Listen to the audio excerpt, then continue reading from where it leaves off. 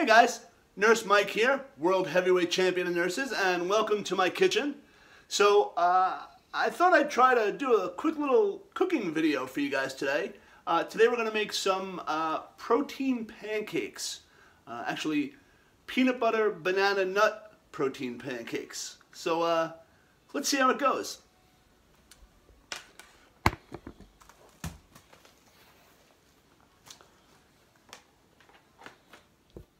So for our recipe today, you need an egg, you need your pancake mix, your protein supplement, your PB2 peanut butter, some nuts, some bananas, and some water. So I think we should talk about the type of protein you want to use in these. Now I like to use the Kodiak cakes, obviously. They have about 14 grams of protein in them per serving, which is pretty good. There are carbs in that, but I mean it's pancakes, so you're going to have carbs, guys. But in terms of the protein, the supplemental protein that you use, that's totally up to you. I happen to like the Pro Gym formulas. They make them in a lot of flavors. For this, I'm using vanilla. It's basic. Goes well with the peanut butter and the bananas. But I like the Pro Gym because it's a combination. It's whey protein, milk protein, egg protein. It's got a little bit of everything, so I happen to like those. So let's get to putting our ingredients together. All right. This is a great time to use those old bananas that have kind of been sitting on the counter for a little bit and got a little brown, because when you take them out, they mash up really well. Get that nice little kind of paste consistency to it, and just makes it easier to mix into the batter. So before you get to cooking, you always want to try to measure out all your ingredients, which is what I've done here. So we've got our scoop of pancake mix, our scoop of our protein, our 2 tablespoons of PB2, our bananas, our nuts, and I did 2 cups of water. We'll see what we need. So our eggs are already in there. We're going to add our scoop of pancake mix. Very nice. We're going to add our scoop of our Pro Gym protein. Just like that. Very nice. We're going to add our PB2. Okay, it's 2 tablespoons. I know that's just 1. Okay, we're going to scoop in our mashed bananas. Those are 2 bananas. You can use as many as you like. I find that 2 works just well. Just make sure you get it all in there. Get it all off the plate. Come on, get off there. All right. We're going to add about a half a bag of nuts. It's about an ounce. That's really all you need. If you want more, depends on what you like. Just dump them in there. And then in terms of the water, usually for 1 scoop of pancake mix, it requires 1 cup of water. So we're going to start with 1 cup of water, maybe a little less. We'll see. We'll mix this up. We'll start mixing this up and see what kind of consistency we get. It's really, you don't want it too thick. You don't want it too thin. You want a nice consistency. That'll flow onto the griddle. So once you mix, you get that nice consistency. Drips a little bit off the beater. It's not too thick, not too thin. I think this is going to be perfect for what we need to do. All right.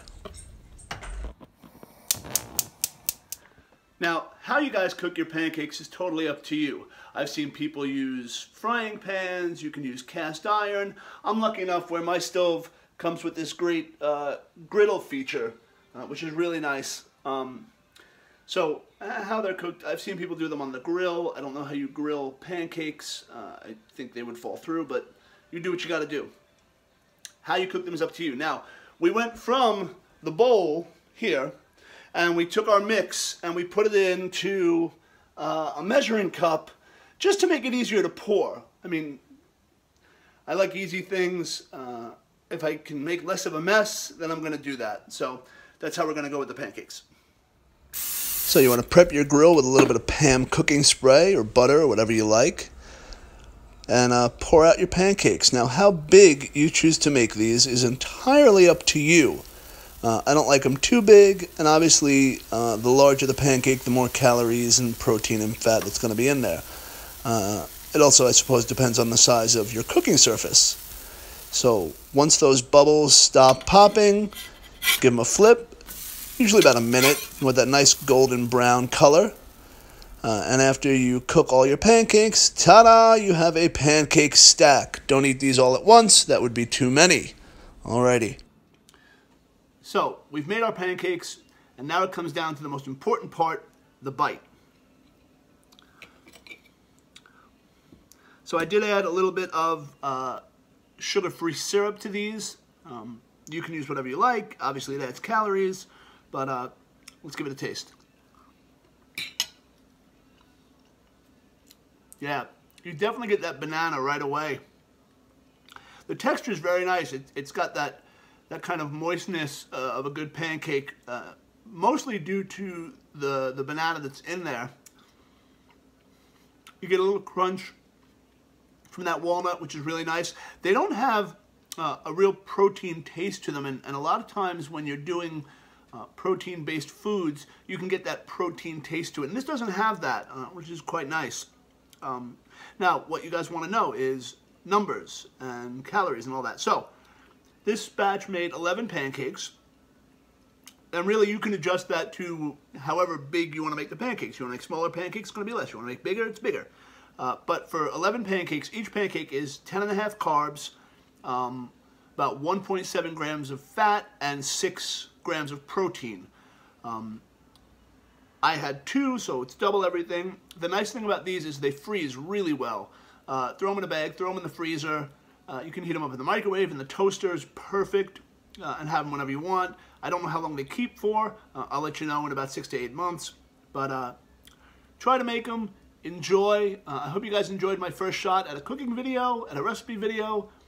You let me know how it went, and eat healthy, stay strong, keep to your programs, and I'll talk to you guys next time. Be good.